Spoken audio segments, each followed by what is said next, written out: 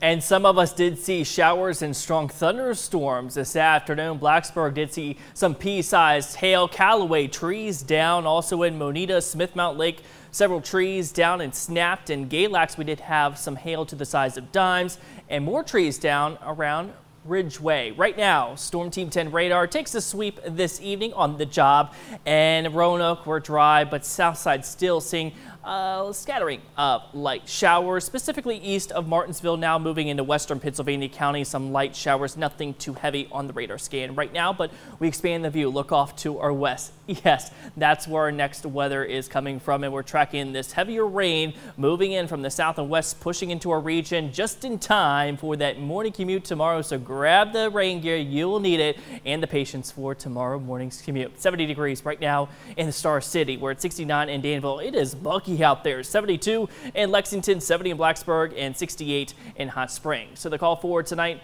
rain does redevelop and move back in just in time for the dawn hour. 68 degrees, your low in Roanoke. Very muggy out there. 65 in Martinsville, also in Lexington. 62 in Wytheville. So patches of fog also possible. So future tracker tomorrow morning at 7 o'clock. Look at the yellows and the reds on the screen. Some pockets of moderate to heavy rain at times. As we work our way into the mid-morning and afternoon hours, watch future tracker showing you some scattered showers around. Again, some locally heavy rainfall not out of the question, so we could watch that for the midday hours, and also the chance for some thunderstorms in the evening, especially for south side. Some of those could be on the strong side tomorrow afternoon and evening.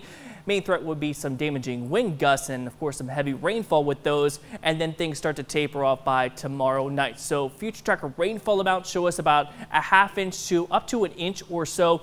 Higher amounts possible for Southside with those stronger thunderstorms. So again, localized flooding could be a possibility for tomorrow. So here's what to expect. Rain and rumbles of thunder for tomorrow. Locally heavy rainfall possible. Again, rainfall amounts a ½ inch to an inch. Locally higher amounts. So localized flooding again is a possibility. So your Monday planner for tomorrow, grab the umbrellas. Areas of rain in the morning, 69 degrees, 71 by 11 a.m. and a chance of those rain and storms in the afternoon. Your high temperature at 76 degrees. So your Storm Team 10 extended forecast, 76 tomorrow, then mostly cloudy to partly sunny for Tuesday. We're dry at 80 degrees, 78 for Wednesday. A chance of a shower or a thunderstorm mainly in the afternoon. Also, we'll copy that forecast for Thursday, 74 degrees your high, right around 84 Friday, dry. Another shot for a shower or thunderstorm for Saturday and Sunday. It looks like we dry out again and temperatures warming back up into the mid 80s. And your forecast high today was 86. 88 was the actual high. Get toasty today. $10 for today, $130 so far for Turning Point. So